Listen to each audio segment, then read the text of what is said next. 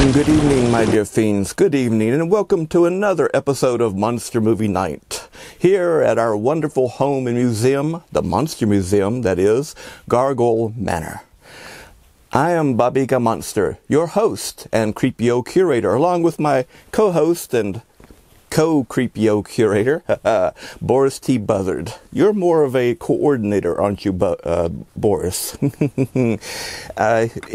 Boris likes to make sure things are counted out and on their proper shelves, and he more or less knows where everything that I'm looking for is, so that he can go and get it for me. Yes, anyway, he makes me look very, very good at times, and sometimes not so good. Well, my dear fiends, it's that time of year, you know, when your thoughts are of getting outside, but I'm so glad that you're inside to watch us. Our feature films tonight are very special because it's this time of year when a certain award is come out or getting ready to come out. And of course, many hosts and my fellow hosts and I look forward to seeing if we're on ballots. And of course we are. I'm on the Rondo Hatton ballot number 21 for favorite horror host. And also, I can be written in for, well, maybe favorite Monster Kid of the Year award, or any such thing as that. Behind the scenes, in front of the camera, collector. There's just so many categories, isn't there, Boris? But anyway, it's a very special time because of the man himself, Rondo Hatton, who happened to be, well, not only an actor, but he started out as a journalist, an American journalist. And he was in World War I believe it was, and a handsome fellow. And when, after the war, he began to, he began to change a bit. He had contracted a disease called acromegaly. And of course, it wasn't contracted, I should say. It was in the genes itself. And there was no external agent that caused it. And still, he was a handsome fellow. He was one of the best known faces in Hollywood for horror acting. Lon Chaney was known as a man of 1,000 faces. But Rondo had one face and used no makeup at all. So he was specially made for our wonderful monster movies. And tonight we have a double feature for you. I'm not going to tell you which ones it is. It's just Rondo Hatton. And so it's going to be a little different tonight. I'm going to have to key in special words. Let's see. Let's go over here and key in Rondo Hatton double feature for the Rondo Awards.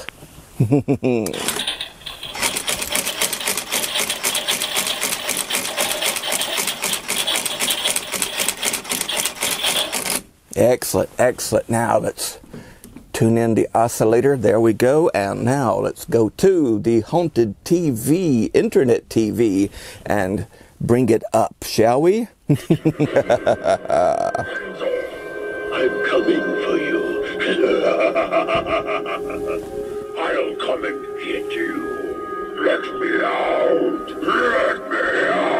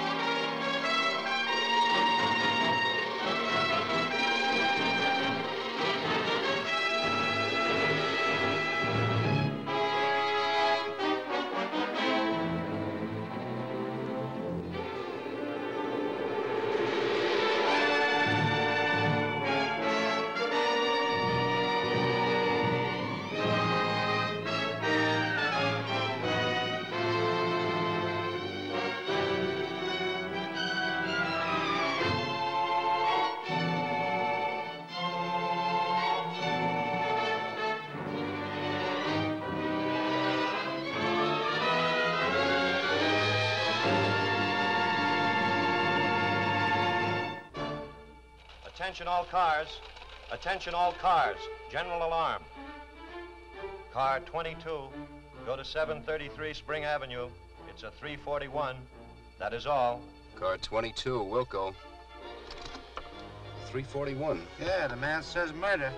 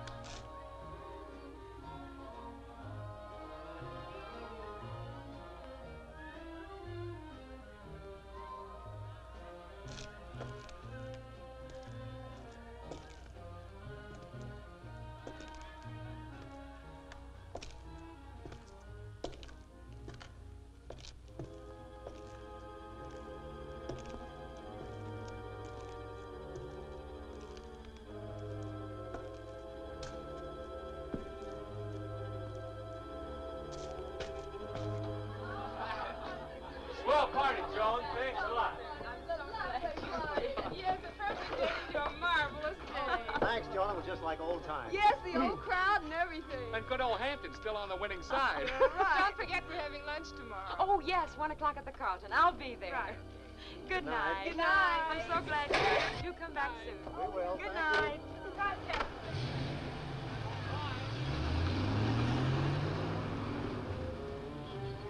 Joan, Who is it? it's me, Al Moffat. Howell Moffat.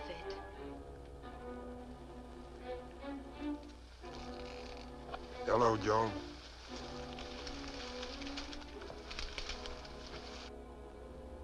You're not Hal Moffat. Yes.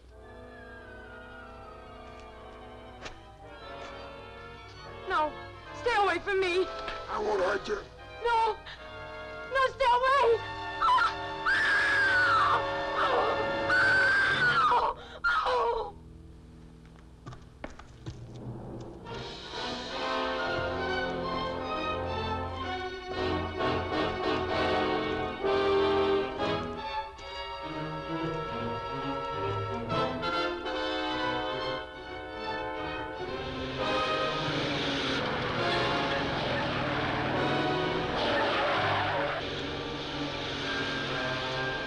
Attention all cars District 17. All cars District 17. The 341 suspect, mentioned in broadcast number 9, is reported surrounded in Waddell Street. 700 block. Move in.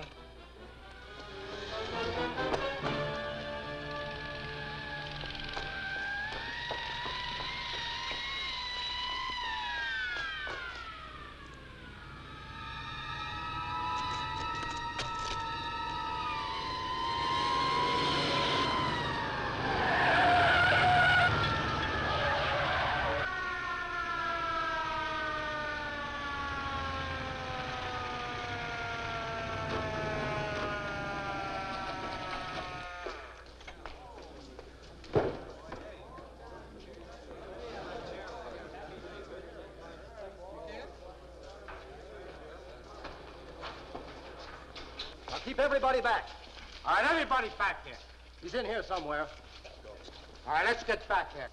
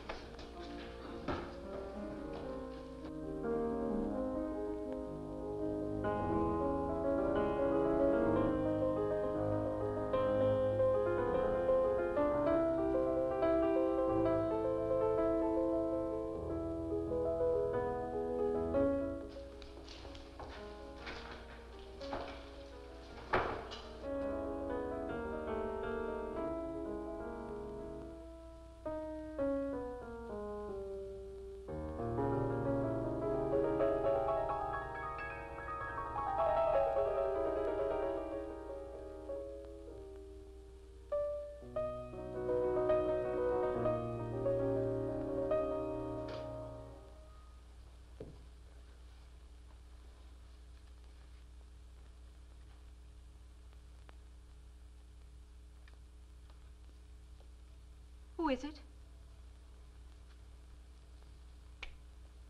Don't turn on the light. Who are you? What do you want? Keep quiet. If you're a burglar, I'm afraid there isn't much here for you to steal. I'm not a burglar. Then what do you want? You're not afraid of me? Well, I'm a little nervous, I guess, but why should I be afraid of you? There they are. Who? Some men. Are you in trouble? Yes, they're after me. Go into the bedroom. Do as I say.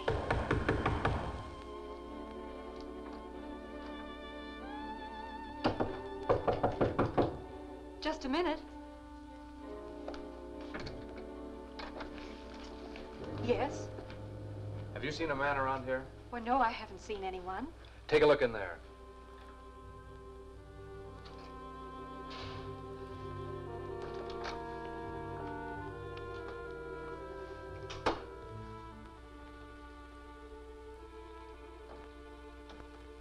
There's no one in there. You sure you haven't seen anybody? Yes, I'm sure. Come on.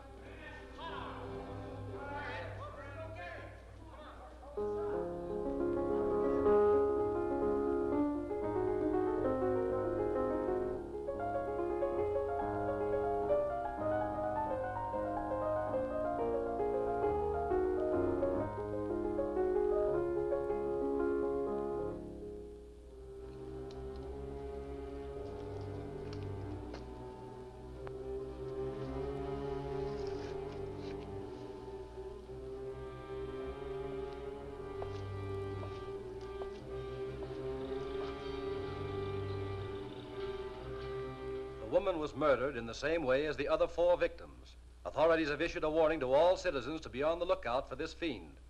As far as the police know, he only appears at night. He is a large, heavy-set man, usually wearing a black coat and hat. Descriptions of the creeper have been submitted to headquarters, but these vary to such an extent that it's hard to give an accurate picture of the man's face. When last seen, he was on a tenement rooftop near the waterfront. And now turning to the other news of the day. Jimmy, Morning, Mr. Haskins. leave that radio alone. Sweep up the place. You getting paid to work, not to entertain yourself. Okay. That creeper guy murdered somebody again last night. Oh, murders, detectives, gangsters. That's all you think about. Get the broom. Okay.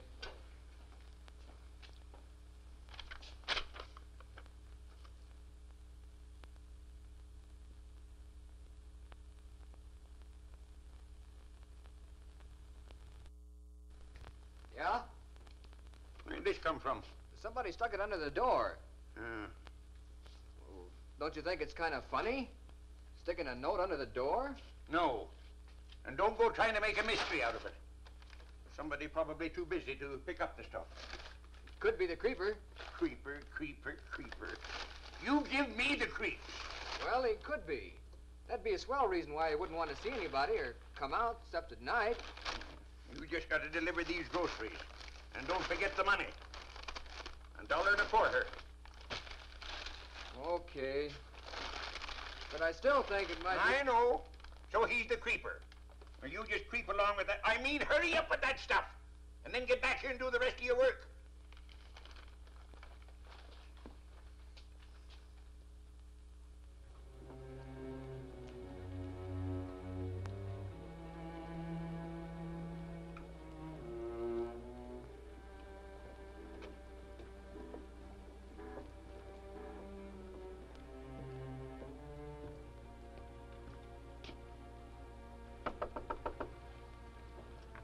Leave it outside. How much? $1.25.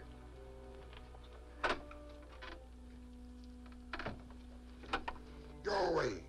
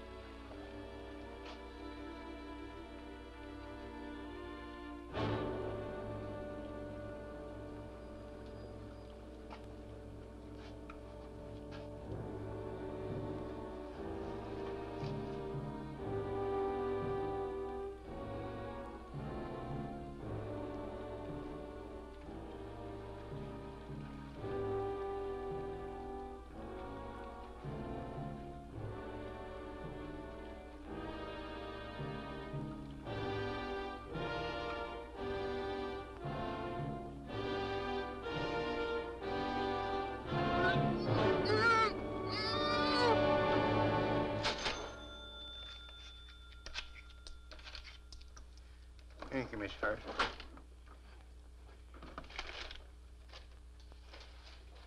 That boy.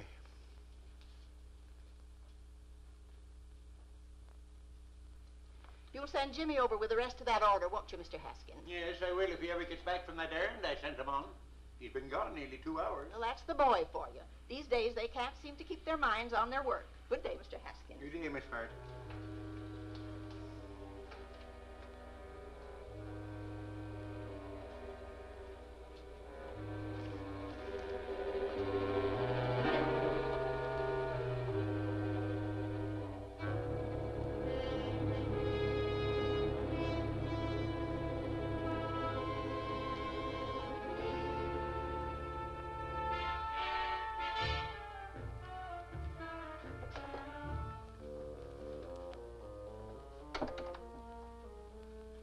Good morning, Captain. What makes you think it's good? Or does that beaming puss of yours mean that you have some good news? Bad news. It's on the way. I just saw Commissioner Salisbury parking his car outside. The mayor's secretary is with him. Just thought I'd let you know, give you at least 2 minutes to think up a good story. Hold it, Lieutenant. Come back here. Who, me? Yeah, you. After all, I assigned you to the Creeper murders. And I need a partner in this little game of buck passing. By the way, just what have you done toward apprehending the murderer? Are you kidding? You know what we've done. We're operating the biggest dragnet in the history of crime in this city. Well, it isn't big enough. You haven't caught the creeper yet. I want every available man in the Homicide Bureau put to work on this case immediately. Now, wait, I don't want excuses. I want the creeper in jail within 24 hours, or there'll be some changes made around here. Good morning, Commissioner. Good morning, Mr. Parkinson. Good morning, Captain Donnelly.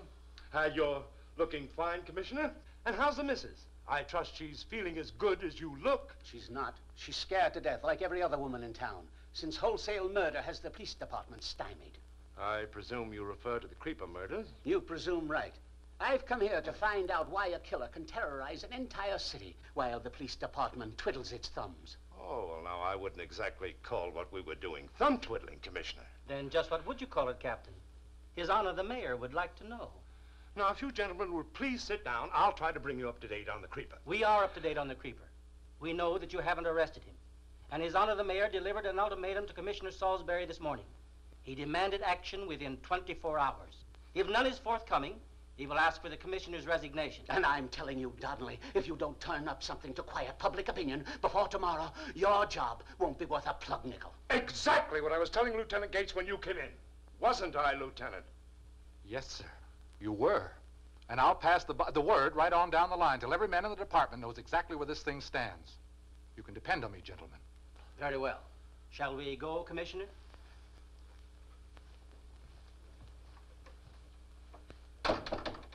How'd I do? Great. We're still a good team. Homicide, Captain Donnelly speaking. Huh? Okay, we'll look into it. Everybody in town's got creeperitis. Who was it? Some grocer down near the waterfront. Thinks the creeper might have knocked off his delivery boy. The kid's been away from the store for 3 hours. Oh, he just had time to get down there before lunch.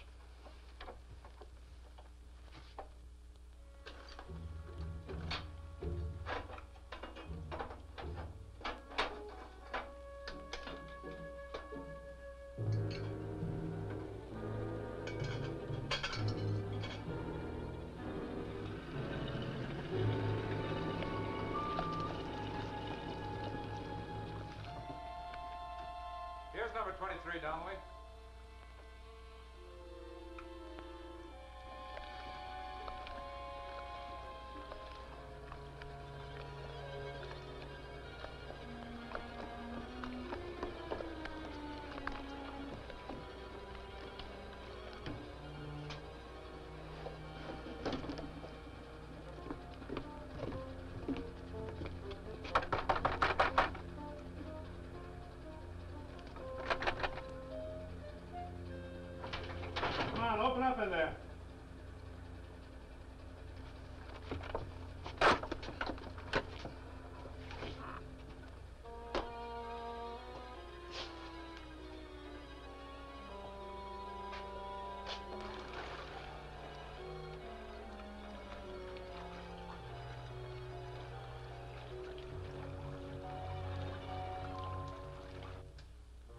Look.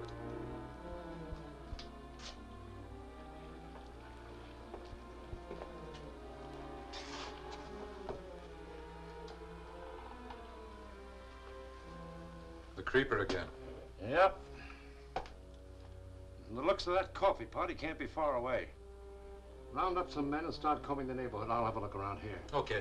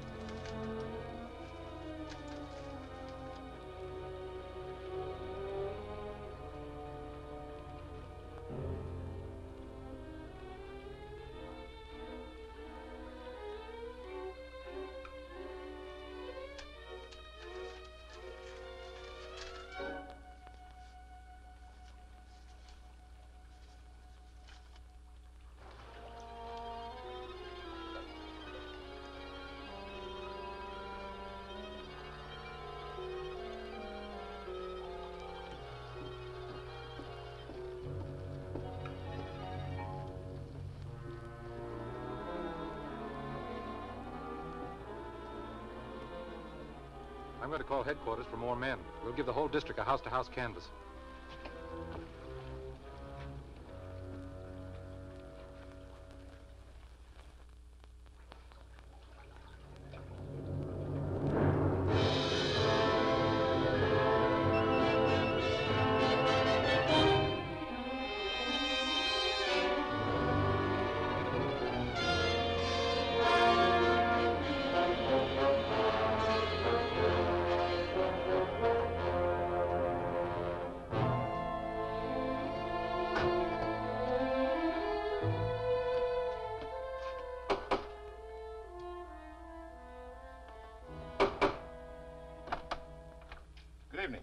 Good evening. Are you Mr. Clifford Scott?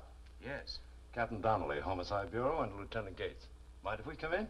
Not at all. Come right in. Thank you. What can I do for you, gentlemen? I believe you can give us some important information, if you will. I don't know what this is all about, but I'll be glad to help in any way that I can. Shall we go into the living room? Thank you. What is it, Clifford? I don't know yet, dear. These gentlemen are from the police department. They say they'd like to ask me some questions. Captain Donnelly, Lieutenant Gates, my wife. How do you do? You can help us too, Mrs. Scott. I? Yes. I take it you've read about the murders committed by a character the newspapers call the Creeper? Why, yes.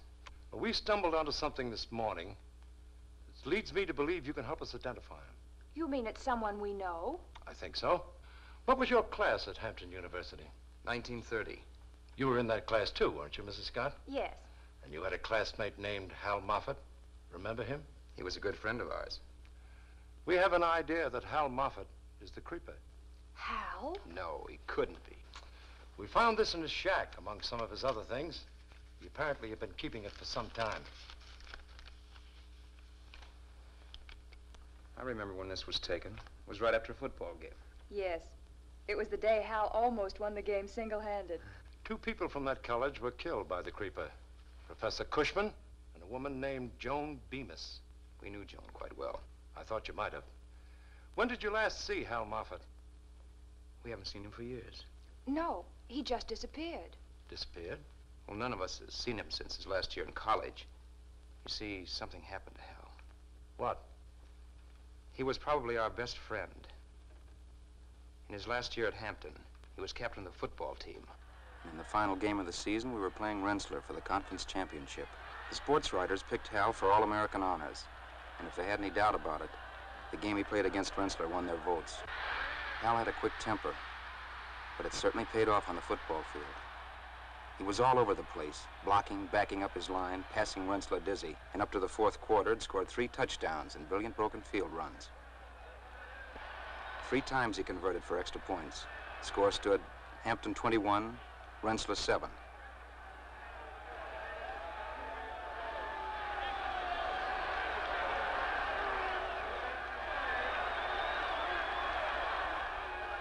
Hal's temper had made him a lot of enemies, but this year everyone was his friend. He was one of the best players Hampton ever produced, and we were proud of him. Hal and I were very close friends. There was only one catch to it. We were both in love with Virginia. And to complicate matters, Joan Bemis was madly in love with Hal. We were going to celebrate that night, the four of us. I had a date with Virginia, but Hal did a little conniving. He picked her up in his car and didn't arrive until the evening was half over, leaving Joan and me to amuse ourselves by staring at each other across the table. Of course, he had a story ready when they did get there. He always had a story, and knowing his temper, I seldom challenged him. Hi. I'm sorry we're late, folks, but I had some car trouble and couldn't seem to find out what it was. And all of a sudden it started just like that. You know how it is, Cliff, old boy. Hal did the scoring again, just like he did on the field that afternoon.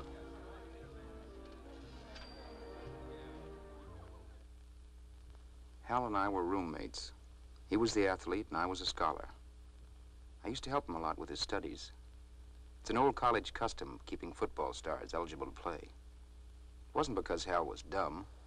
He was just too impatient to study hard. On the football field, he got action quick. But you can't stiff-arm your way through a flock of chemistry problems. Yep, I got a very heavy date with Virginia right after chemistry class. And boy, have I got plans. Hal did some boasting, and I did some thinking. Then he made the mistake of asking me to check his chemistry answers. I saw a chance to keep him from having that date with Virginia. His answers were right, but I fixed that. I gave him a set of wrong ones, and he memorized them very carefully for the verbal quiz scheduled for the next day. Hydrochloric acid, sulfuric acid, and nitric acid are all catalytic agents. Very good, Mr. Scott. Mr. Moffat. Sulfuric acid, when combined with H4N7, will form a solution of hydrochloric acid. You'd better remain after class, Mr. Moffat.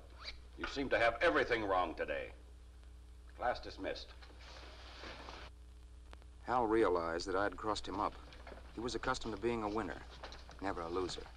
He was plenty angry because I'd outsmarted him, and he showed it.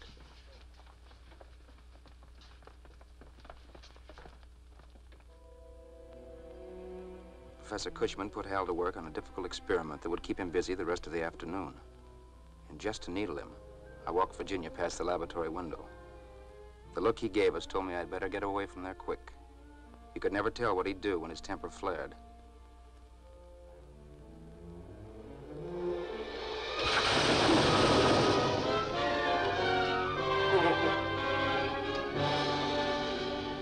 This time it brought tragedy.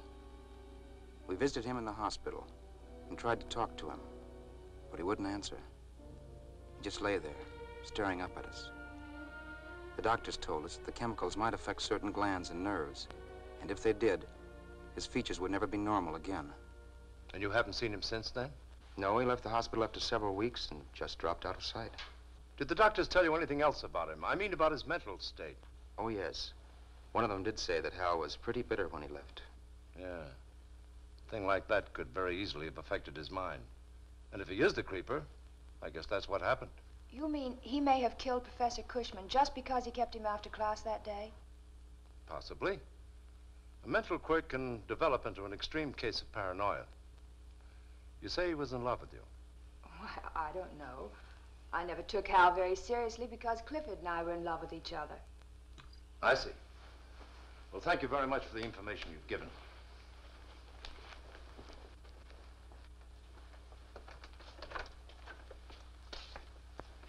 Oh, I'm going to have your place watched day and night for a while, Mr. Scott. You mean he might come here? Well, you never can tell what a man will do when his mind's affected. Better to be on the safe side. He might hold you responsible for what happened. After all, you gave him the wrong answers. Yes, I did. Well, now, don't let it upset you. We won't let anything happen. And you will explain to Mrs. Scott about my men covering the place? She might think they're prowlers. Surely. Good night. Good night.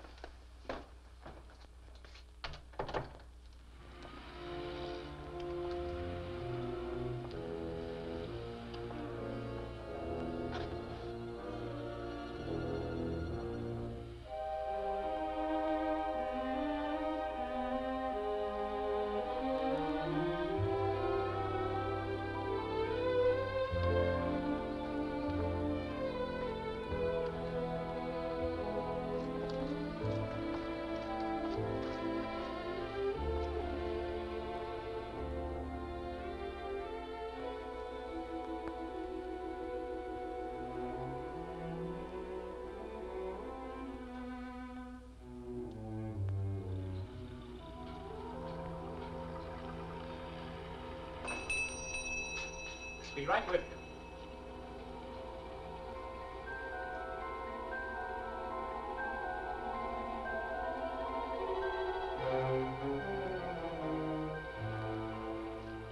See something you like, mister?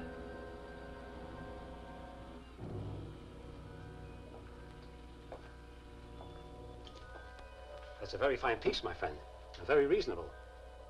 You can have it for, What's the matter? nothing. I was just going to say that you can buy it for practically nothing. How much? Well, to you, $12.50. I'll take it. I'll pay you for it tomorrow. Oh, sorry, I don't do business that way. You don't trust me? No, in my business, it's too expensive. Put it back, or I'll call the police. Help! Please!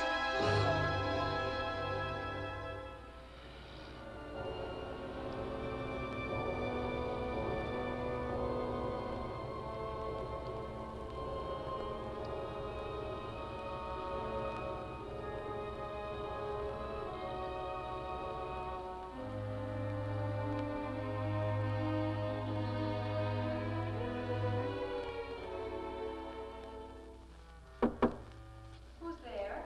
It's me. Oh, I'm glad. Come in.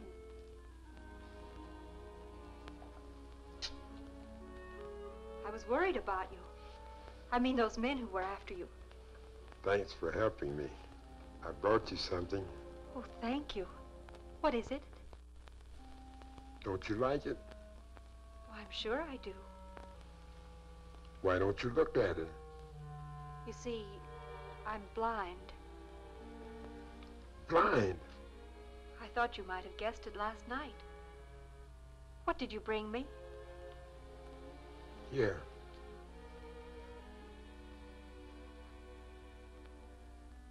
Oh, it's beautiful. I can tell. Please, let's sit down.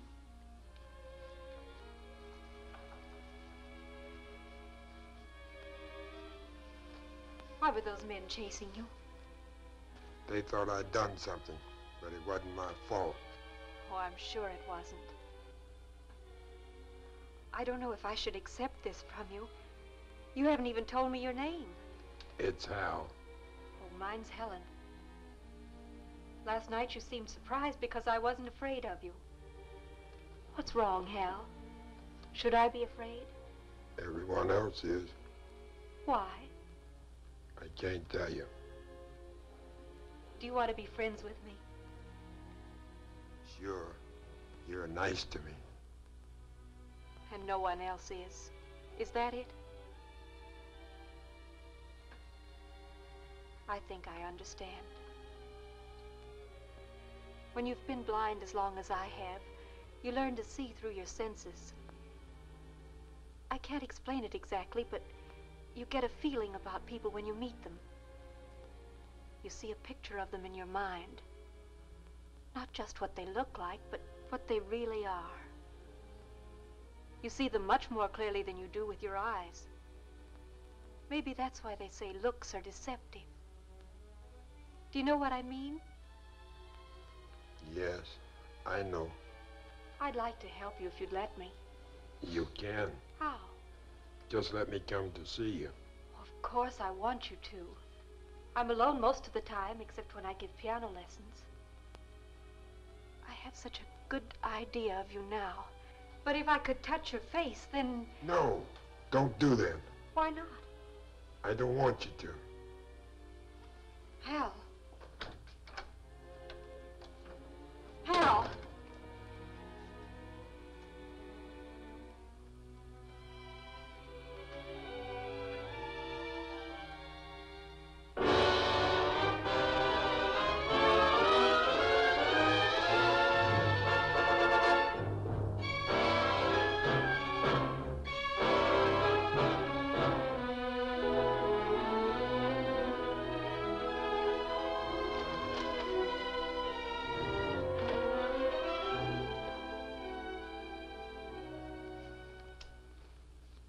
Well, good morning, Commissioner. Good morning, Mr. Parkington. I thought you'd be dropping by about this time. So, you're sitting here playing gin rummy with another creeper murder on the front page of the newspapers. I think better when I'm enjoying my hobby. I'm a pigeon fancier. Now, you listen to me, Donnelly. We told you. I know. You've told me already that you wanted the creeper arrested within 24 hours. Well, gentlemen, he's still at large. Now, I suppose the mayor and yourself have decided to take over personally. No doubt you'll have the killer in custody in 10 minutes flat. I'll just let the newspapers know that it's in your lap. Just a minute, Captain. Let's not be hasty about this. You don't mean that His Honor the Mayor wouldn't relish the job, that you wouldn't like to take over? That's beside the point. The entire city is up in arms, and the creeper goes on killing people. Now, I'm a reasonable man, Donnelly. I'm glad to hear it, Commissioner. Now that the pressure's off, I can let you know that we have the first definite clues to the identity of the creeper. Who is it? Yes, who is it? I said clue, gentlemen. When I'm certain, I'll give you the lowdown, and I believe it'll be soon. That's all I can tell you at the moment. Now, if you'll excuse me, I have Gates on a triple blitz.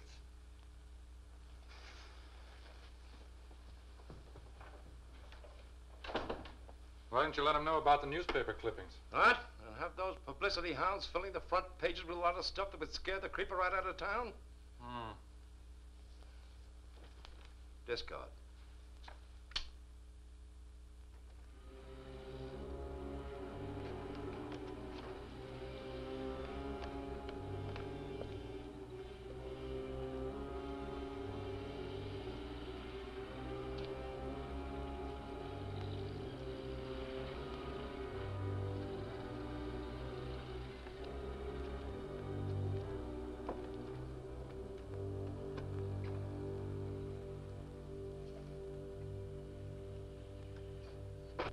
One and two and three and four and one and two and three and four and one and two and three and four and one and two and three and four and. That's fine, Dorothy. Just fine. She's coming along very nicely, Mrs. Obringer. You'll be playing the classics before you know it. I don't want to play that stuff. I want to play boogie woogie. Oh, you can play that too as a hobby. But first you must master the things that are solid. But boogie woogie is solid. It really sends me. Oh, hush, dear. Put your music away. We're going home now. She gets that from her father. He plays hot trumpet in the fireman's band. Come along, dear. We'll see you next week at the same time. I'll see that she practices like you told her to, Miss Helen. I'll be right in the groove. Oh, Dorothy. Good night. Good night.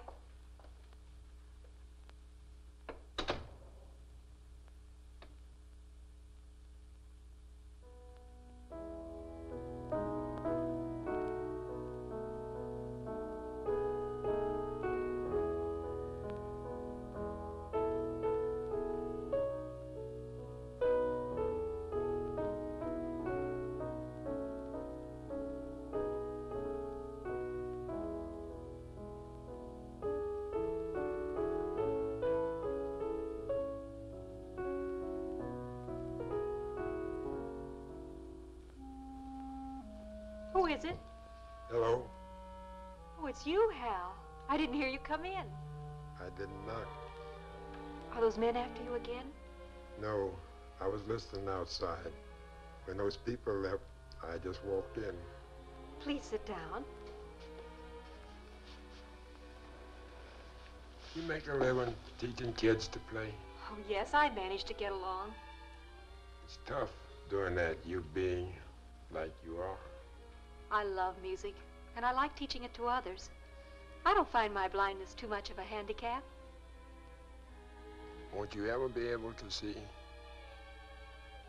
The doctor told me a year ago that there might be a chance if I had an operation.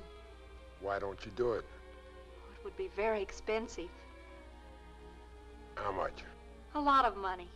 So much that I don't even think about it anymore. If you could see, you'd... What were you going to say, Hal? Nothing. What's wrong, Hal?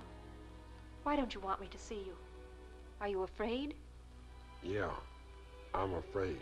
But why? You'd know if you could see me. Well, if I'm not afraid of you now, why would I be if I could see you? You would be. Everybody else is. Then it's probably just as well that I'm blind. Don't you have any idea how much that operation would cost? Oh, the doctor said it would be $2,000 or $3,000 at least. I'm going now. Hal, Yeah? if you'd just let me touch your face, I'm sure that...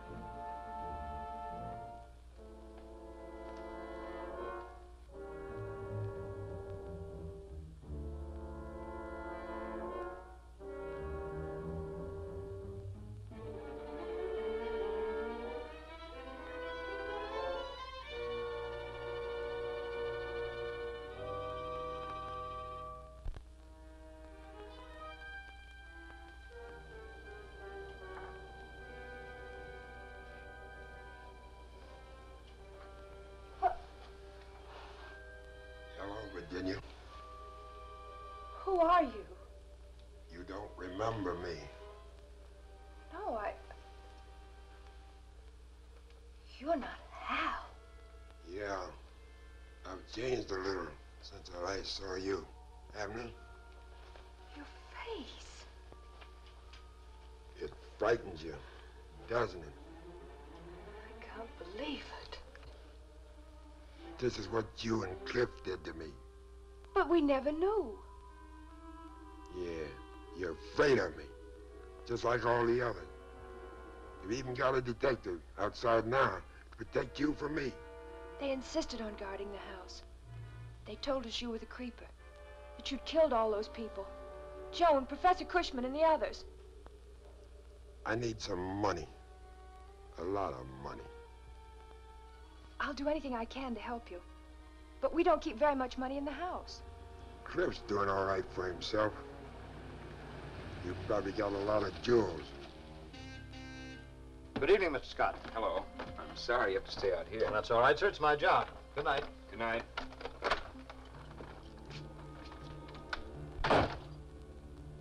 Keep quiet. Virginia? There's Cliff. Tell him to come on up. Go on. I'm up here, Cliff. Okay, dear.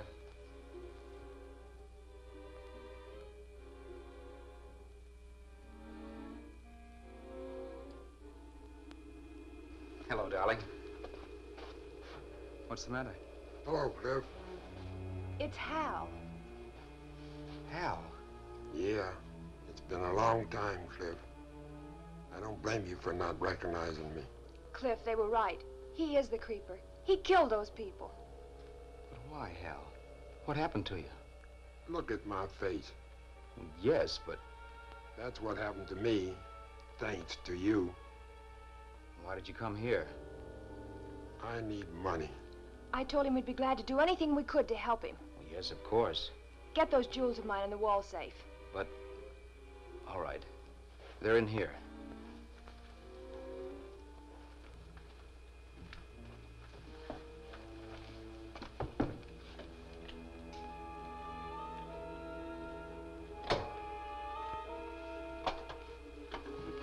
I'll take it. But it's locked. I keep the key in the desk drawer. I won't need a key. But Hal, there's personal papers in it. Things of no value to you, but very valuable to me. I'd like to keep them if you don't mind. Okay. Unlock it. Remember, I'm watching you.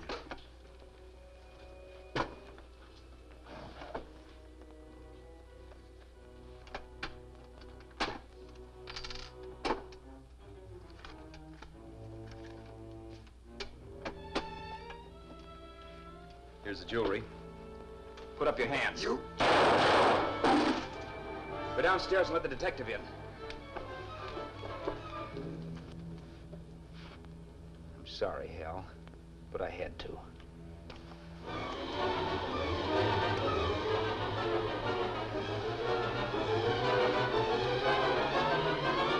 Mr. Scott! Mr. Scott!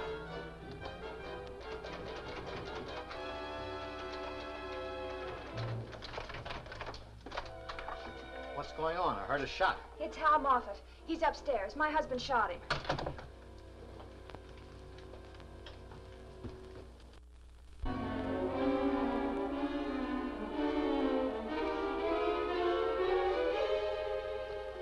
Cliff!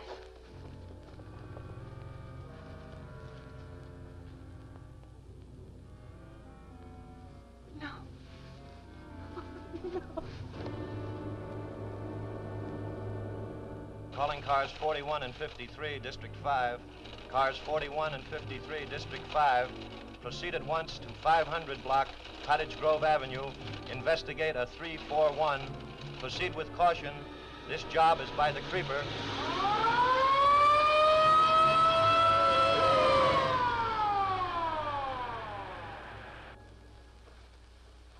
There's another one. Oh, yeah. He's been hit, all right. Now, maybe he's been hurt badly enough to slow him up. Captain Donnelly? Yeah.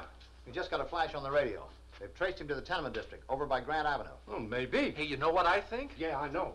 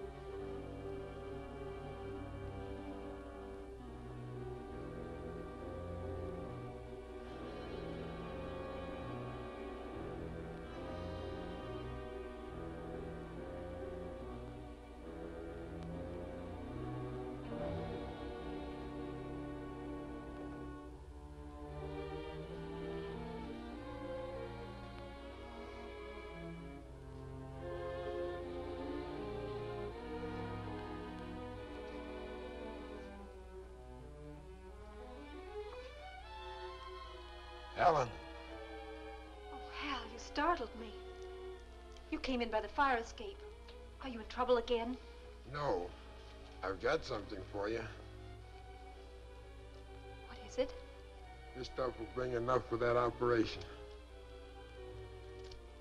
Where did you get these? Hal, you're hurt. I'm all right. You have that operation right away. Hal, wait. I'd like an appraisal of these jewels.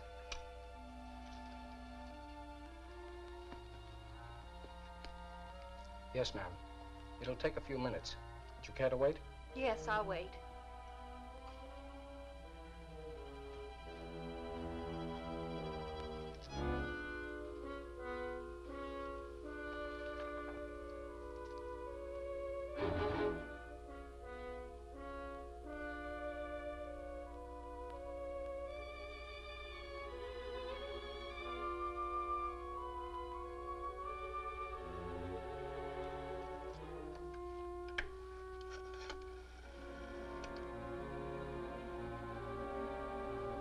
Alfred, get me the police. What did he say when he gave you these jewels? He told me to sell them and use the money for an operation on my eyes. Didn't you think that was a little funny? I started to ask him about them, but he left before I had a chance. Don't you realize you can get yourself into a lot of trouble protecting a criminal? Criminal? Well, I think you can call him that. I can't believe it. Didn't you know the police were after him? No. Not even that first night when they came to your room? I thought they were just some men. He never told me. No. No, I guess he wouldn't. I knew he was in some sort of trouble, but I didn't realize it was with the police. What has he done? Murder at wholesale. He happens to be the creeper. Creeper. Maybe you'd better sit down. He was so nice to me. I just can't believe this about him.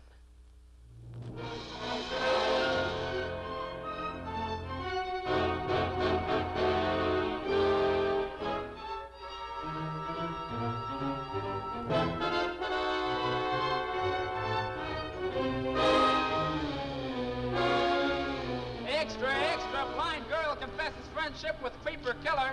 Read all about it. Blind girl confesses. Extra, extra, read all about it. Blind girl tells all about the creeper. Extra, extra, get your late edition here. Blind girl tells all. Paper. Yes. Blind girl tells all, read all about it. Get your paper here, get your late edition. Blind girl tells all, read all about it. Blind girl tells all.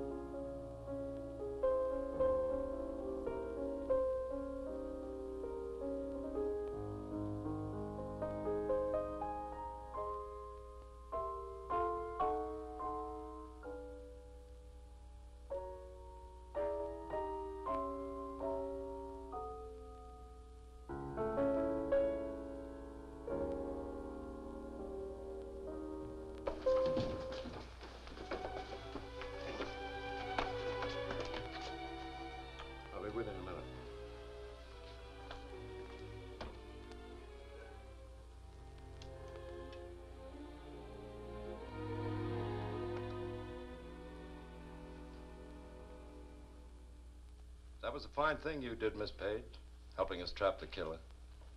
I wonder how he feels about it. He trusted me, wanted to help me. Don't let it get you. His mind had snapped. After all, he was a psychopathic killer. And by the way, I have some news for you.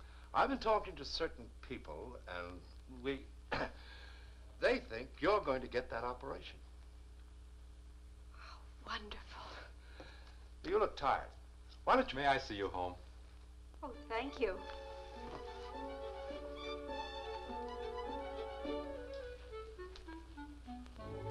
Well, there goes my pigeon.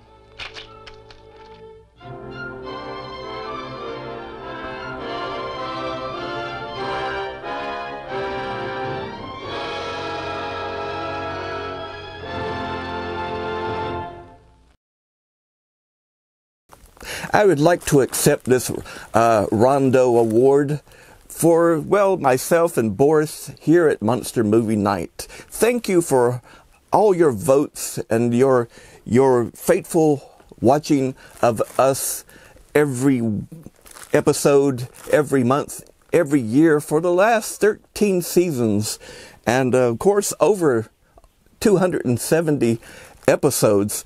I mean, what a wonderful award it is to have. And in fact, mine seems to be a little bit bigger than everyone else's. What? What do you mean? What do you mean I didn't win? What do you mean I got to give it back? No, wait, no, you can't. No, you can't have it. No, wait, what's going on? No, wait, no, wait, no, what's going on? What? Whoa, what a dream, a nightmare indeed. It wasn't even a good nightmare. It was partially good, but I dreamed that it must have been a dream. It's not there. I dreamed that, well, I won a giant Rondo award, for being me, and it was so beautiful, and I was so happy. And then they said I didn't win, and they took it back, and then at least it was just a dream. It was all a dream. I might still have a chance yet. So, my fiends, let us go into our next feature.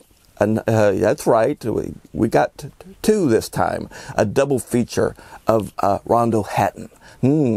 So let us get ready to go into it now, shall we? And I'll see what I can do about going back to sleep and getting some of that Rondo Awards back in play again. Let's go to it right now.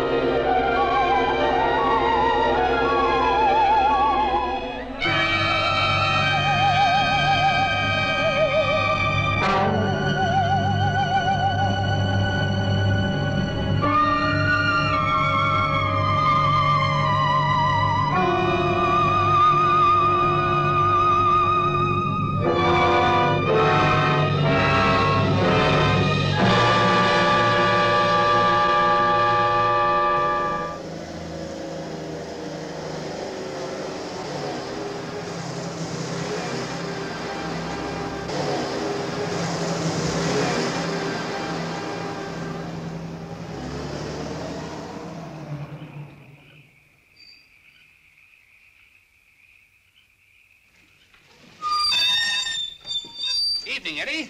Hello, Mr. Stapleton. Here it is.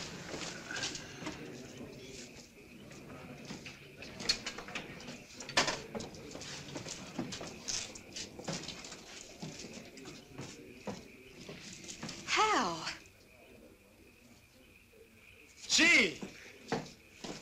Why didn't you let me know? I didn't make up my mind till yesterday. I always knew you'd make it up someday, darling.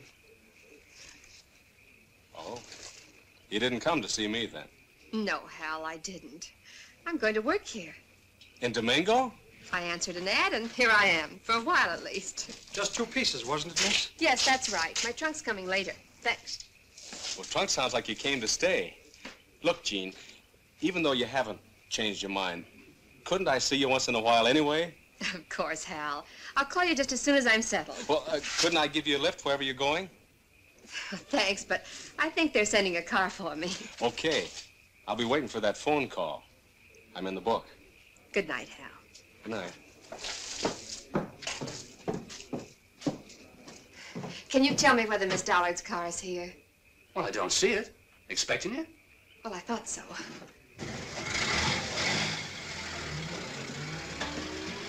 Is there a taxi here? Well, yes, if you can call it that, but it's over at Willow Lake right now with the fishing party. I'll bet you're going to be Miss Dollar's new companion, ain't you? Yes, I am. Well, in that case, we've got to get you up there. Oh, Hal! Oh, no.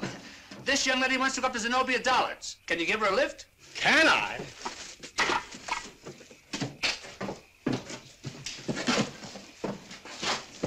Right this way, lady.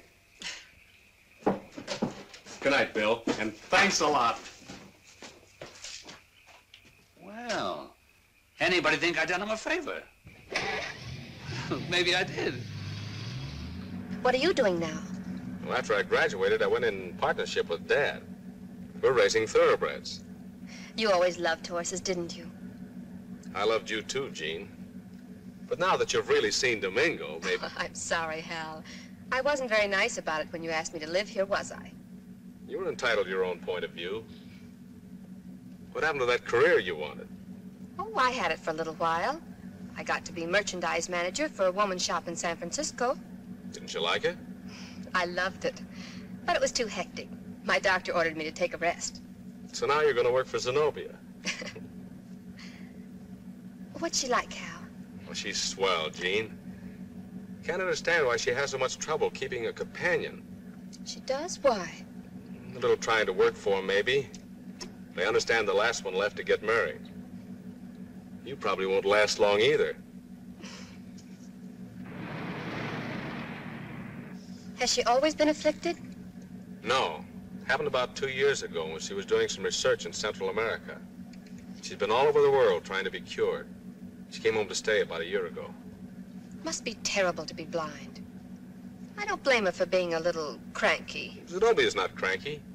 A little moody sometimes, but I think you'll like her. Well, there it is.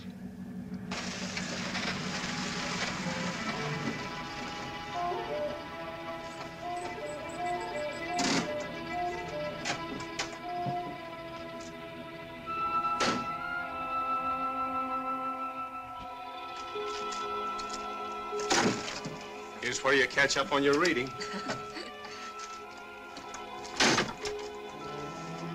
Oh, you're joking. Nobody lives here. I warned you to be lonely. But there isn't a light in the place. Suppose no one's home. There must be. She never goes out at night.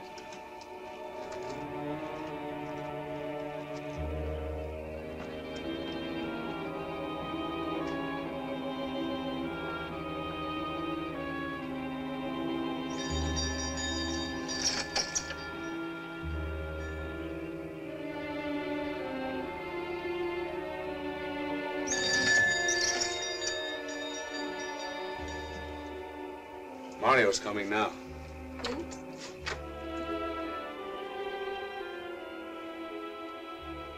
Mario, this is Miss Kingsley, Miss Dollar's new companion. She's expecting her. My phone number's in their book, too. Don't forget to use it. Of course, Hal. Good night, and thanks for the lift. Good night.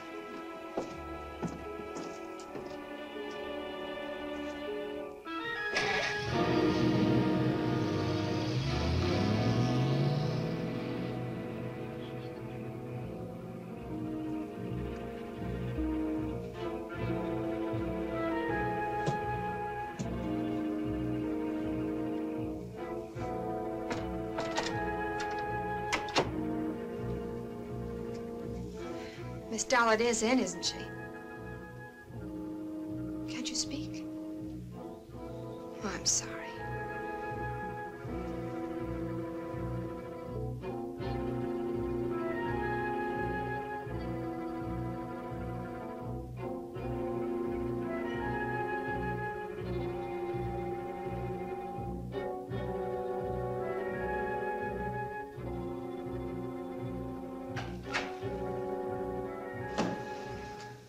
Miss Kingsley? Yes. I'm Zenobia Dollard. Yes, Miss Dollard. You sound frightened. What's the matter, my dear? Nothing. But it's so dark in here. Has Mario forgotten to make a light? I'm sorry. Mario! Bring a light, please. I do hope you like me and be happy here, Miss Kingsley. I'm sorry the car wasn't there to meet you, but I really didn't expect you until morning. Have you had your dinner? Such as it was.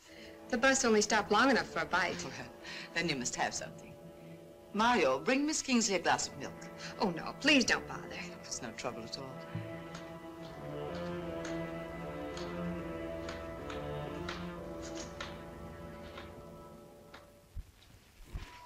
You may find it a little lonely here. The countryside looked beautiful from the car. I don't notice the loneliness myself, because the blind are always lonely. Later on, we'll travel, but I'd like to spend part of each year at home. Memories give light to a dark world. Were you born here, Miss Dollard? Yes. My grandfather built this house. He spoiled me outrageously. He even allowed me to climb over this beautiful furniture. Everything is lovely. The streams I fished in with my grandfather, the lake, the woods, the cattle on the hilltop silhouetted against the setting sun. They're all scenes I can conjure up from memories. But when we travel, I shall have to depend on your eyes. Can you describe scenes vividly? I'll do my best to please you, Miss Dollard. Is that you, Mario? Has he brought your milk, Miss Kingsley? Yes, but I stopped drinking milk when I was a child. Oh, then it's high time you started again. Adults need milk, too. You see, I feel responsible for your well-being while you're with me. Oh, you're very kind, but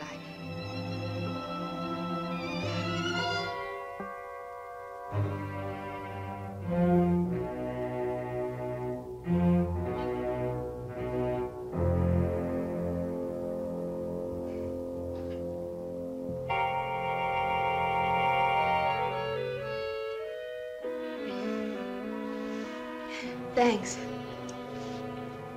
If you've put Miss Kingsley's luggage in her room, that will be all for tonight, Mario. Good night. Would you like for me to read to you tonight, Miss Dollard? Oh, no, that would be an imposition. Tomorrow will be time enough to discuss your duties. Would you come close to me, Miss Kingsley?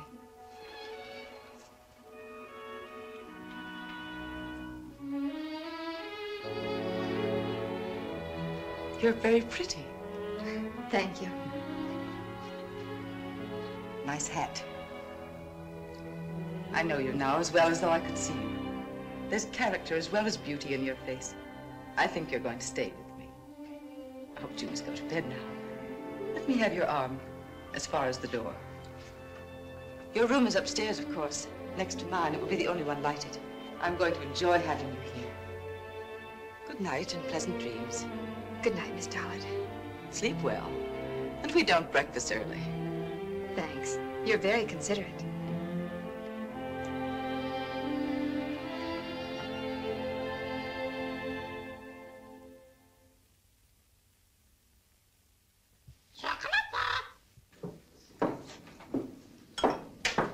Good morning, Miss Dollard.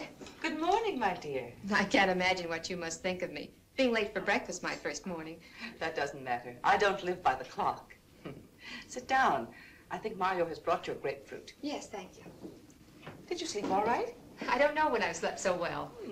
It's the good country air. Mario just brought in your mail. Will you open it, please?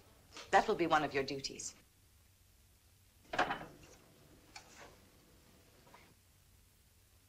Oh, by the way, you had a phone call while you were asleep. From whom? From Hal Wentley. I didn't know that you knew anyone in Domingo. I don't except Hal. I was amazed to run into him when I got off the bus last night. He brought me out here. Yes, so he told me. Here's a gas bill for $60. That's all right. We buy it in tanks for our light and heat. Send them a check later. The Peter Pan summer camp is asking for a contribution. Send them $10. Here's a letter addressed to Miss Betty Saunders in your care. Oh? Forward it to 153 West 119th Street, New York City. She's the young lady you're replacing. I don't think she'd ever been out of earshot of a trolley car until she came here. Couldn't she get used to the country? Oh, it wasn't the country. She didn't seem to like Mario. He is an atrocious servant, I know, but he was born on the place and he's very loyal. And I'm afraid if I turned him out, he'd be unable to care for himself. May I have Betty's letter, please? Here it is. I'll have Mario mail it. Finish your breakfast, my dear. I'll be in the garden. No, I'll come with you now.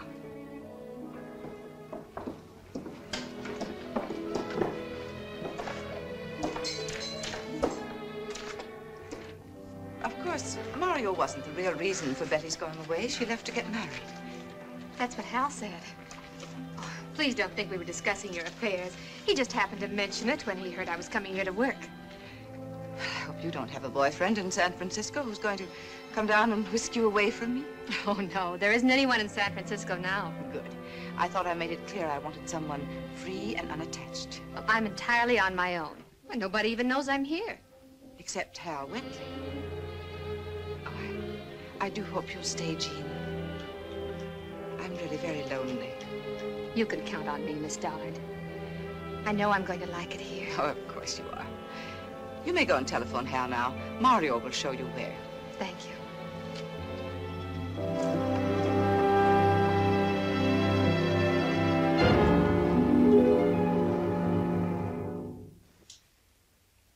I wandered lonely as a cloud that floats on high or veils and hills, when all at once I saw a crowd, a host of golden daffodils, beside the lake, beneath the trees, fluttering and dancing in the breeze.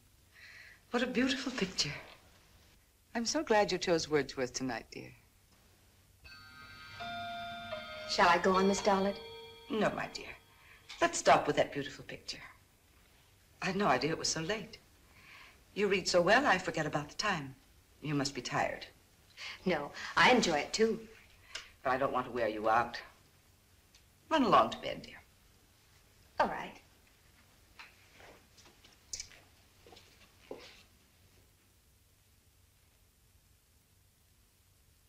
Good night, Miss Dollard. Good night, dear.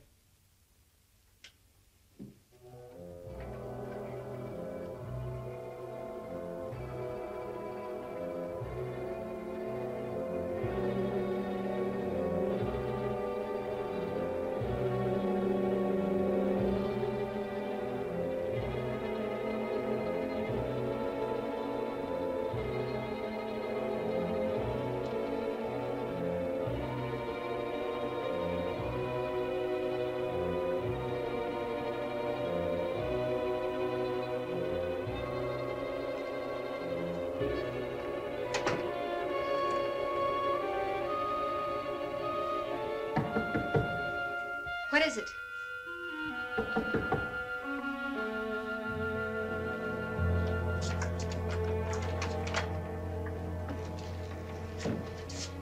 Yes?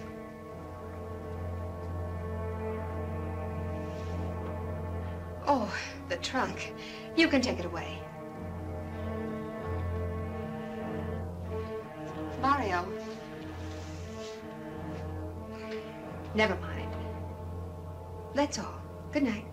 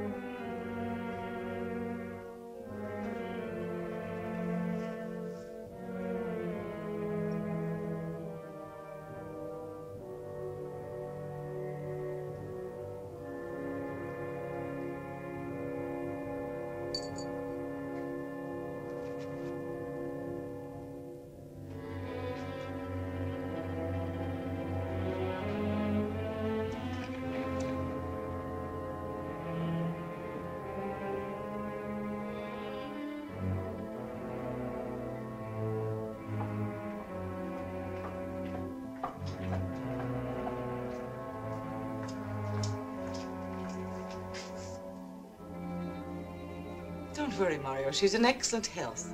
May I have them, please?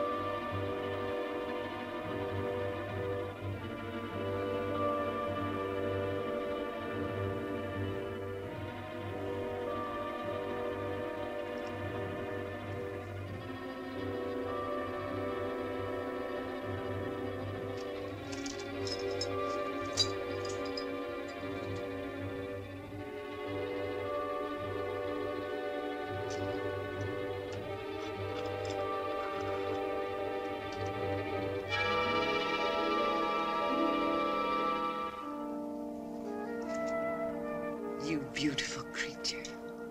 You love Zenobia, don't you? If Zenobia gives you the food that makes you strong and virile, and the most beautiful of your kind.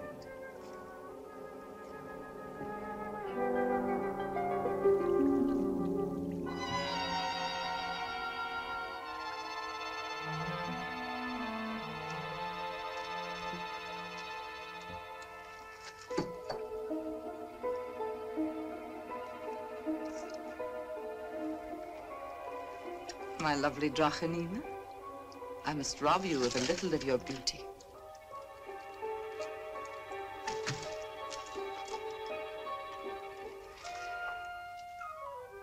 Grow strong, my friend, and bring me a new blossom.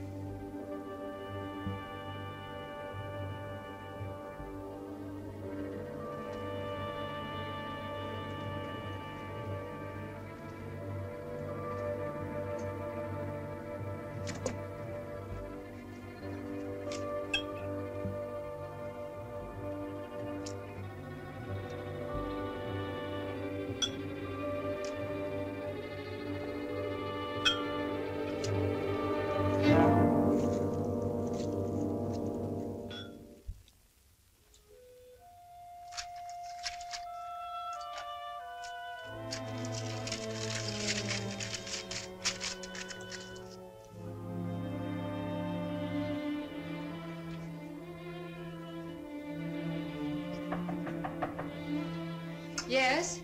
Good morning, Jean. Oh, come in, Miss Dollard. The door is locked, my dear. Just a minute. I'm sorry I overslept again. It doesn't matter. I just thought you might be ill. Oh, I'm all right. But my alarm ran down without waking me. I can't understand it. Why, it's the good country air, Jean. Don't worry about it so long as you feel well. Oh, I feel all right, but I can't seem to wake up in the mornings. This never happened to me before. You're just relaxing. It's good for you. Are you dressed? Yes, I was just about to come down. Then let's go down together. You're such a fine, healthy girl, Jean. You know, I'm becoming more and more dependent on you. I try to be of help to you, Miss Dollard. You are. I don't know what I'd do without you. Oh, after you've had your breakfast, I want you to drive down to the village.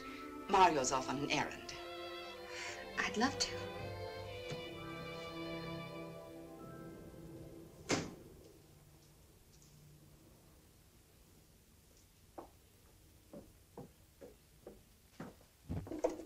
Good morning, miss.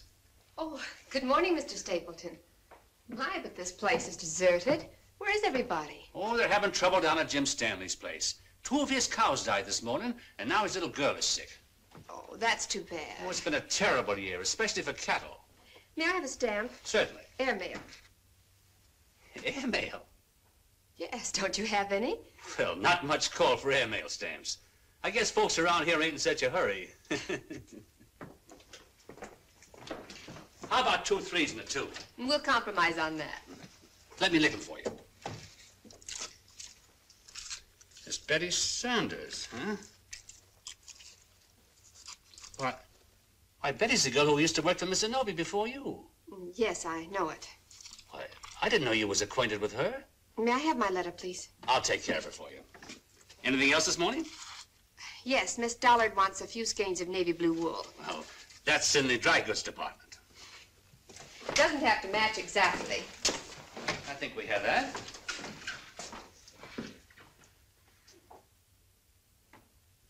Well, that's it.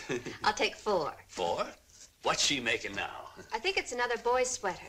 Oh, she's always doing something for the kiddies around here. A lot of them wouldn't have sweaters if it wasn't for her. How much is it? I'll put down her bill. And remember me to Miss Zenobia. Thanks, I will. Yeah? Oh, if you happen to see her, please don't mention that I've written to Betty Saunders. No? Why? Well, she might think it a little strange. Well, I do too. Is something worrying you? Now, maybe I could tell you whatever it was you asked Betty and ease your mind right away. I was wondering if Betty Saunders really left to get married or if there was some other reason. Why do you say that? I don't know exactly. But I'm nervous all the time, and I wondered if Betty felt the same way. Oh, maybe it's the house that depresses me. That old house was a different place when Zenobia was young. Nothing lonesome about it then. Why, folks used to come for 100 miles for their parties. Sometimes I think she only lives there now because of past associations. Oh, she's the kindest, most thoughtful woman I know.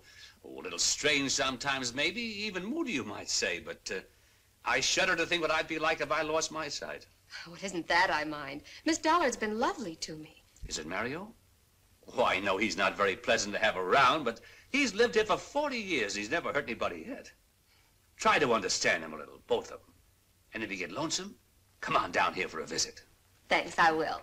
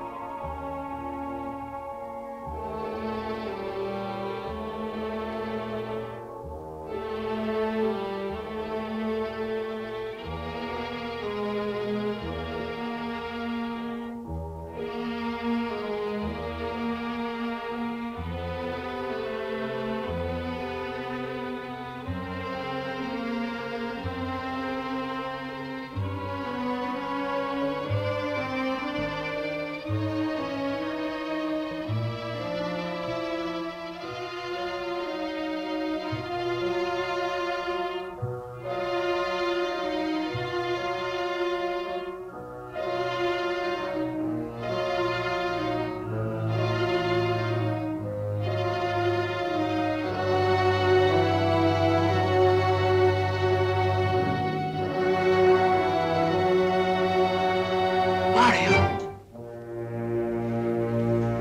How dare you come in this room without me? Didn't I tell you to wait?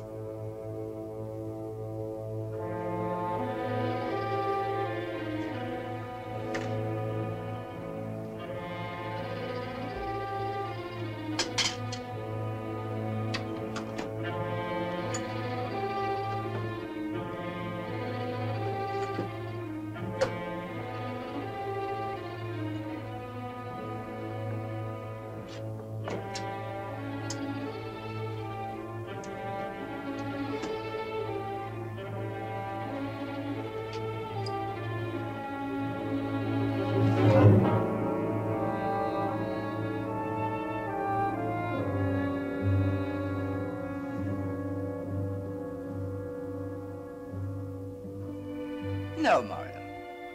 She'll not die like the others. I'll be careful, not take too much.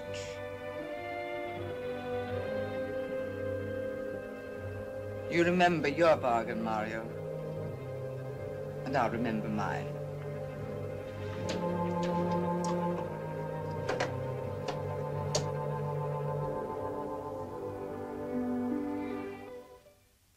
I can't say what it is, friends, from this sort of examination, but it looks like poison.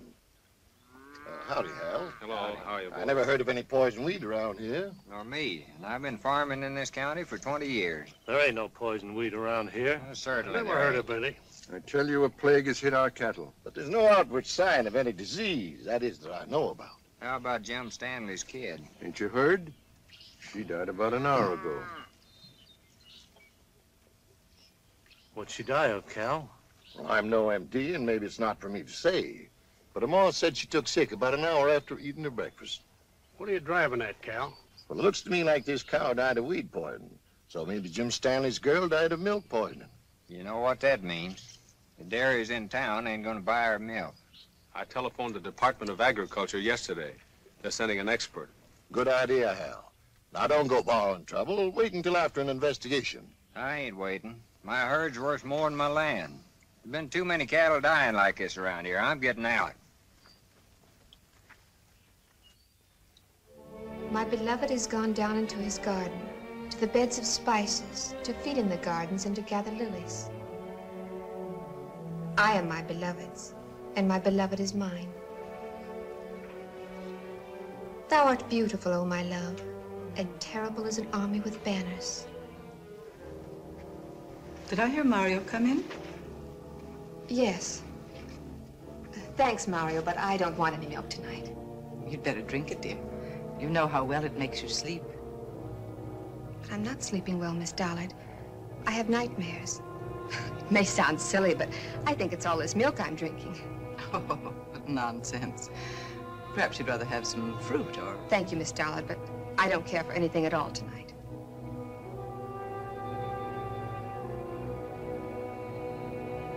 Thou art beautiful, O my love, and terrible as an army with banners.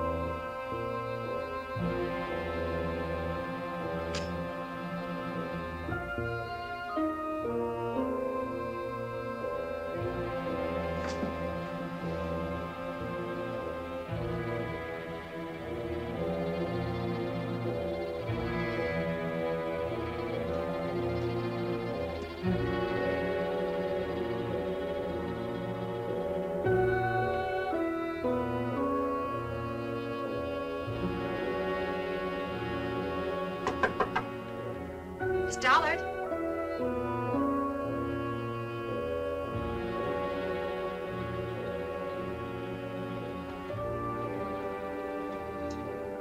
Miss Dollard?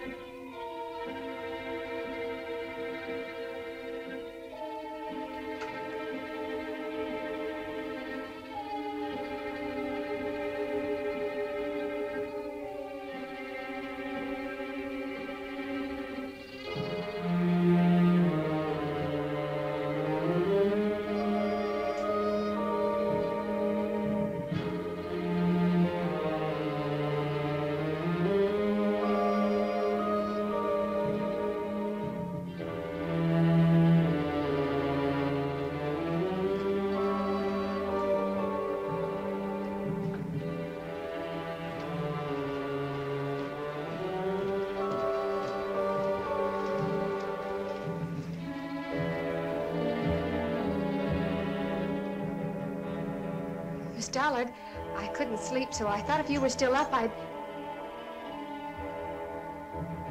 Miss Dollard?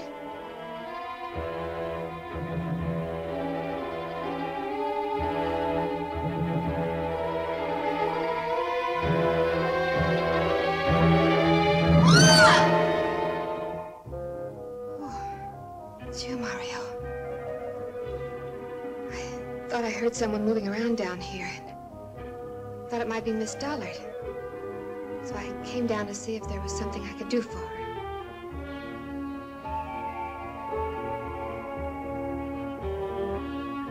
Where is she?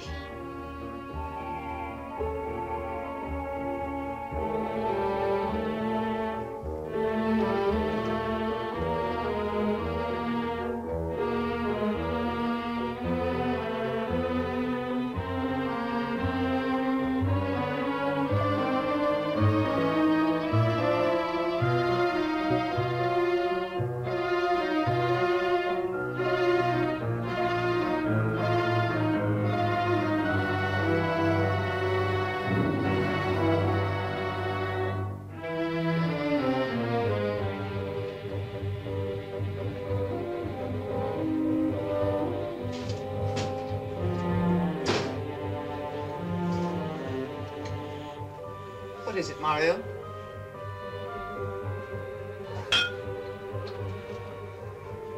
Go back upstairs and see that she's in her room. We'll hope she sleeps better tomorrow night. And come back quickly.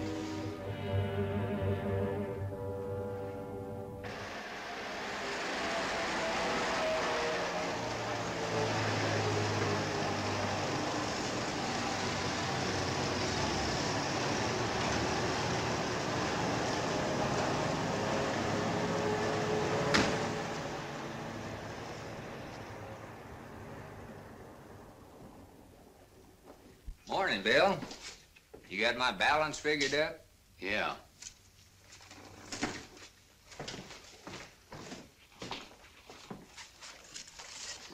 $27.80. I hate to see it go, Len.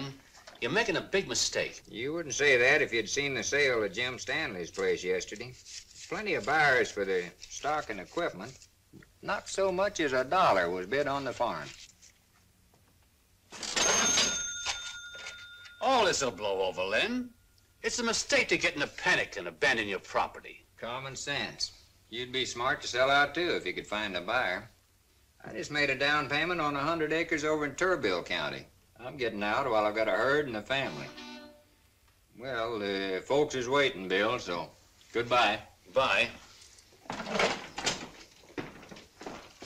Good morning, Mr. Stapleton. Good morning, Miss Kingsley. How are you today? Oh, I'm all right, thank you. Well? I've got a letter for you. Looks like Miss Saunders moved again.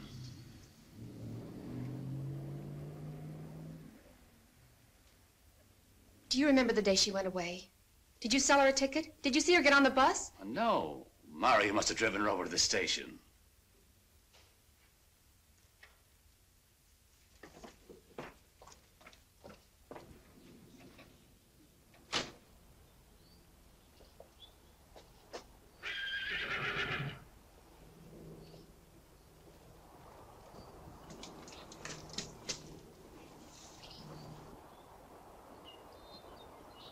Jean. Jean. Oh, Hal, Why, I'm so ashamed. Your mother was talking to me and I fell asleep. I have no idea what she was saying. Jean, this is Mr. Moore. Jean Kingsley. How do you do? How do you do?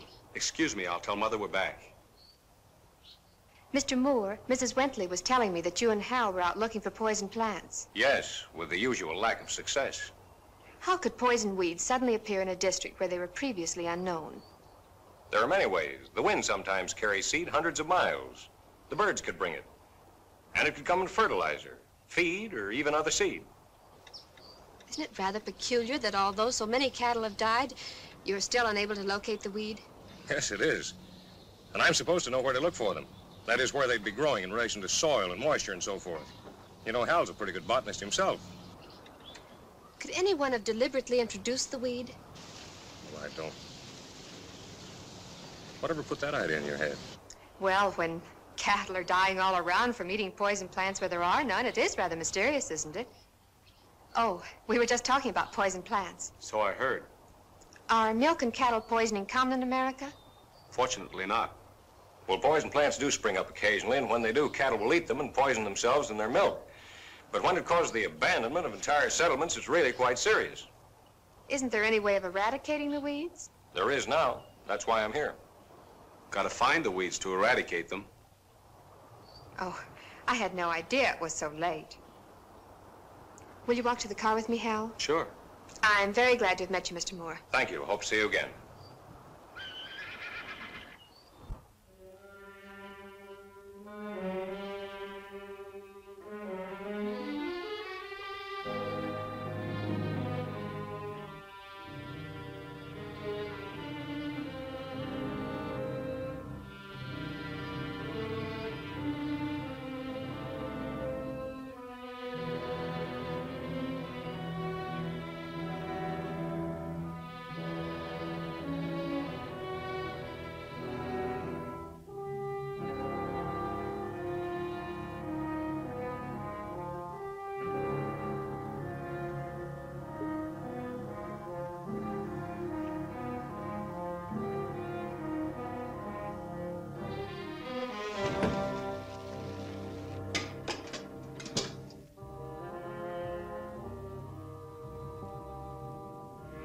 No, you fool, she's only fainted.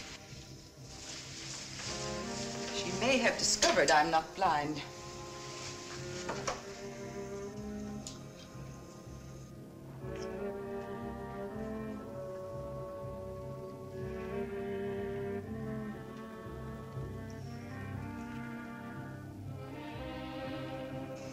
Are you all right, Jean? Can you speak now? You fainted.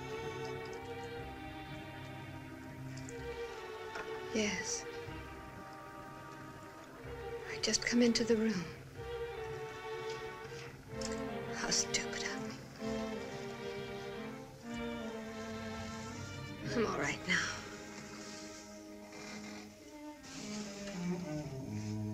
Can you stand now if Mario helps you? I am standing. Come, Jean, sit down and have something to eat. I don't think I can. Why, nonsense. Fainting is an indication of weakness, and food will give you strength. Mario, bring her some brandy. Come, sit down.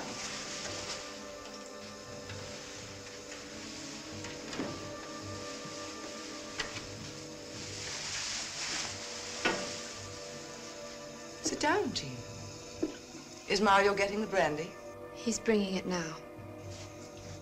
Oh, Mario, will you bring another glass, please? I'll have some brandy tonight. He's brought 2 glasses, Miss Dollar. Oh.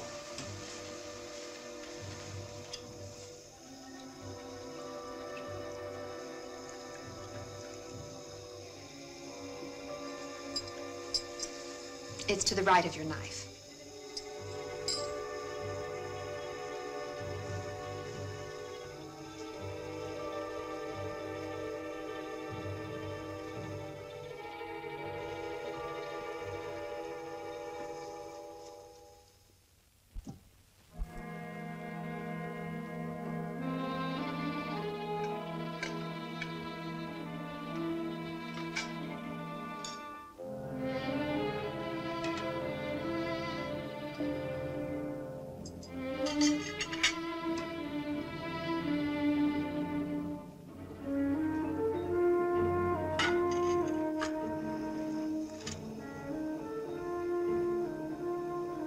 Do I have everything, dear? Yes. Come, Jean. You're not eating anything. I don't feel well, Miss Dollard. You'll have to excuse me. Oh, well. Perhaps you better go to your room and lie down. Thank you.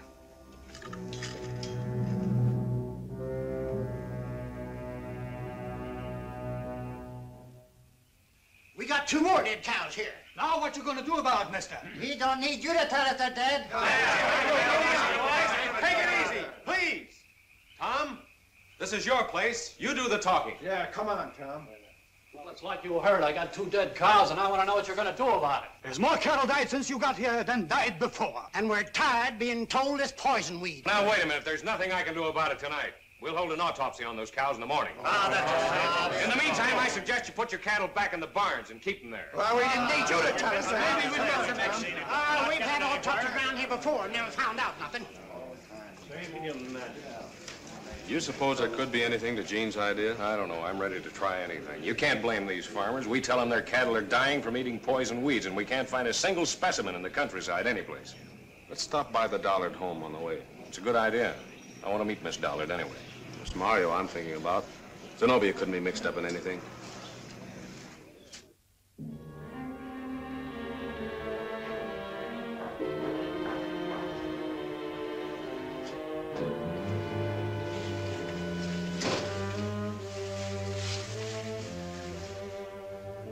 Would you like to read to me, Jean?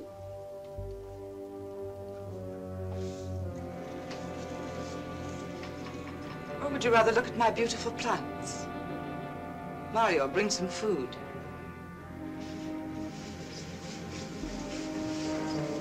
Come. These are my beautiful Drachenina. I brought them all from the jungles of Central America. I was going to give them to science until I discovered my uncle had gambled away my lands. Now my Drachenima are winning them back for me. All of them. How can a plant recover your lands? These stupid farmers are leaving because their cattle are dying, but not from eating poison weeds. The poison I make from Drachenima's beautiful flowers leaves no trace. That's very clever, Miss Dollard.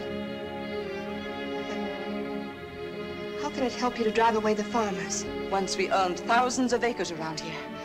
I'll own them again. When these petty farmers are driven off, I'll buy up all the land for delinquent taxes.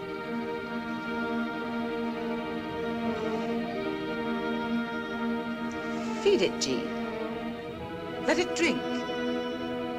With your own strength, you've made it strong. You don't understand. It's your own blood. You're going to die, Jean, like the others. But it won't be really dying, because you'll live on in this beautiful plant.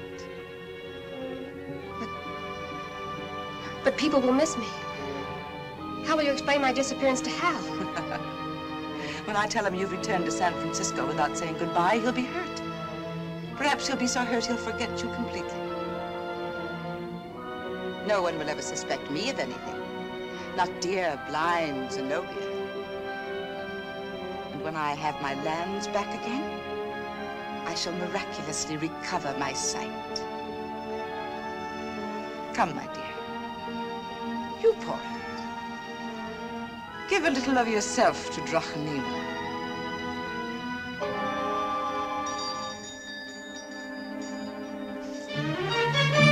Mario, stop her!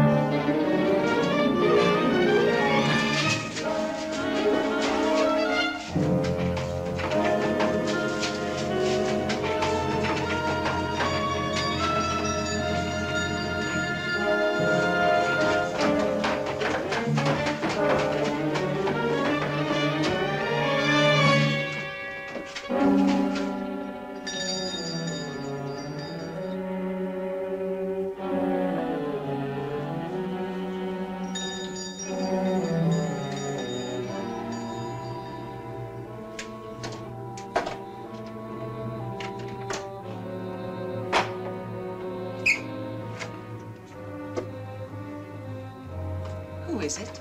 Hal Wentley, Miss Zenobia. Oh, come in, Hal. Thank you. Is someone with you? Yes, Miss Dollard, I'd like to introduce Mr. Moore. How do you do, Mr. Moore? How do you do, Miss Dollard? Won't you come into the sitting room? Thank you. Mr. Moore's from the Department of Agriculture. Oh. We've been trying to locate the weeds that have been poisoning the cattle around here. Any success so far, Mr. Moore? Not yet. We're sorry to bother you at this late hour, but we thought perhaps you might have heard something in the old days that would help us. About poison weeds? Yes, Hal tells me your family was the first to settle here. Yes, they were. The Dollards owned all the land around here. But I never heard anyone mention poison weeds. Begins to look like this is the first time they've put in an appearance. Has Mario been in all evening, Miss Zenobia? No, he drove Jean to the railroad station. The railroad? Yes. You mean Jean's gone? Just before dinner. I was terribly upset. I had no idea she intended to leave me. Well, I can't understand her going without saying goodbye to me. She's not well, Hal. That's why I didn't attempt to dissuade her. She's been terribly nervous ever since she came here. Yes, I know I that. think she was either on the verge of a nervous breakdown or just recovering from one when she applied for the position. You may be right about that, but are you sure she didn't leave any message for me? She didn't, Hal. But she'll probably write to you as soon as she gets back home. Well, maybe she left some word with Mario. Is he back yet? No, not yet. But if she did, I'll have him drive over with it as soon as he returns. Thanks. I'll appreciate that. I thought you and Jean were becoming fond of each other, Hal. I had the same idea. We had a little spat this afternoon, but I didn't think that was serious enough to drive Jean away. Perhaps it's all for the best, Hal. Maybe. We'll run along now. Don't get up. We'll let ourselves out. Then good night. Good night. Have Hal bring you over again, Mr. Moore. Thank you, Miss Dollard. Good night. Good night.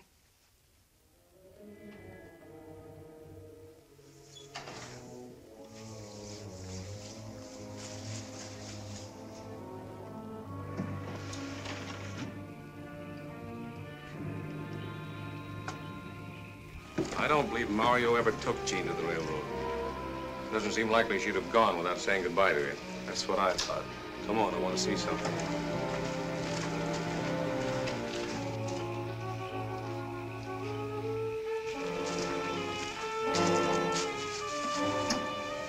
It's cold. This car hasn't been used. Something's wrong. I'll look around here. You go for help. The nearest phone's at my place. Mario! Mario! Mario! Burn everything, Mario. Hurry! Open the gas cylinders. All this must be destroyed. They'll hang you if you don't burn everything.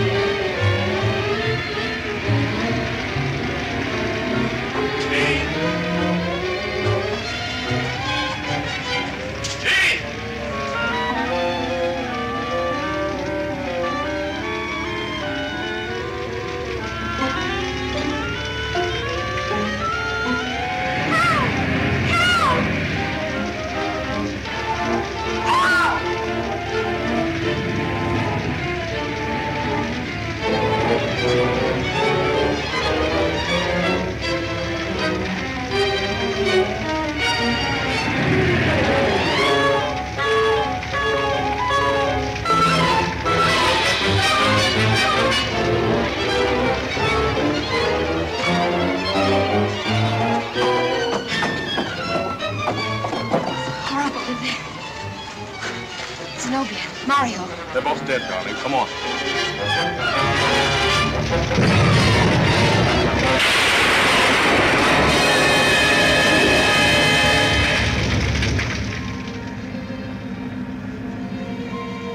Cold, darling? Mm-hmm. I've got the jitters, I guess. What you need is a hot drink. Now you just relax and forget everything that's happened. When we get home, I'll fix you a nice big glass of warm milk.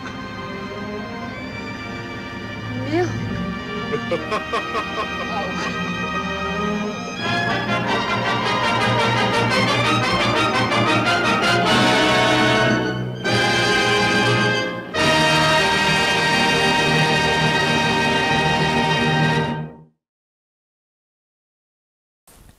Well, my dear fiends, I hope you enjoyed our little time together and for our great double feature of Rondo Hatton. And had a little fun with one of my masks, my new exhibits here at the museum, a Rondo Hatton mask. And isn't he beautiful? I sort of used him as a prop for an impromptu dream insertion. I hope you enjoyed that one. That was just a little play on, well, a little joke on myself. And who knows? It's possible, but if not this year, maybe next year. At least I was nominated, and I'm so happy to have been nominated. This makes my, third or fourth time, I believe it is, to have been nominated, and I'm just so happy about that. But I'm more happy that you're here each and every episode, so that Boris and I can spook you, scare you, and chillify you. Well, until next time, until we can scare you again with another episode or two, as always, keep screaming.